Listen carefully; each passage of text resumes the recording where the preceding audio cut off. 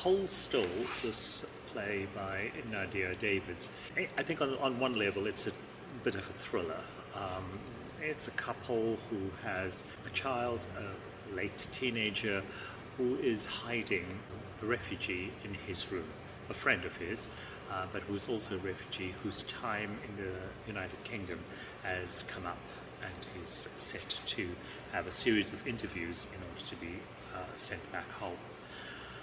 This opens up a whole can of worms around, first and foremost, the couple, Rosa and Ben's personal relationship, which is tested because their politics are being tested.